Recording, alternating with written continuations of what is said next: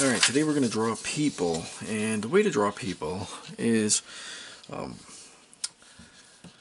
there's a couple of ways you can do it, but you need to know the size of your average person. The size is going to be 6 heads. So you've got your head, however big you decide to make that, and you've got 1 there. So you've got 2, 3, 4, 5, 6, and that's how tall your person is. And the way you figure that out is you draw their torso. Is the next two measurements here is going to be your torso. You've got your hips, which come in the middle, and the rest is your legs. So your feet are going to be here and here. Shoulders are going to be here and there. Hands usually come down to about right here. So you've got an elbow joint and a hand. And these are your measurements. So hands come down to your, just where your pockets would be on your shirt. So there's your measurements for your person that you're drawing. It's going to be 6 heads. If you were drawing a dwarf, you're going to do 5 heads. So you got your head here. So 1, 2, 3, 4, 5. And this could be a kid or it could be a dwarf, but you're going to compact all of the proportions into that space. So you find your middle area here, put your hips, got your legs, feet,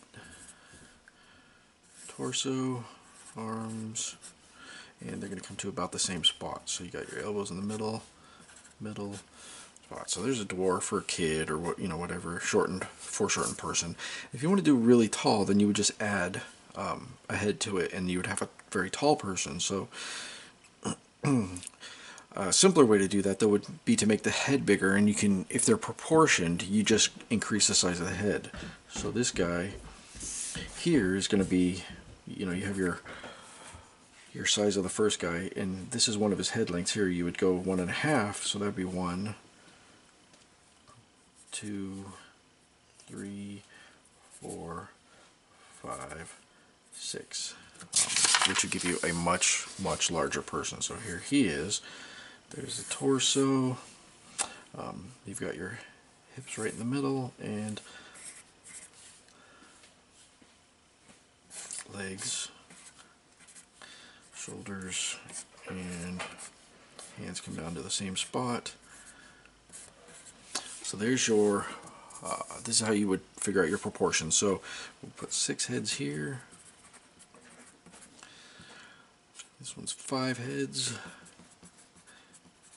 And it's going to give you an awkward look to it. So if you wanted to shrink down a person to make it like an adult and a kid, you can do it just the same way. Shrink the size of their heads. However, there's different rules for kids than there are for dwarves.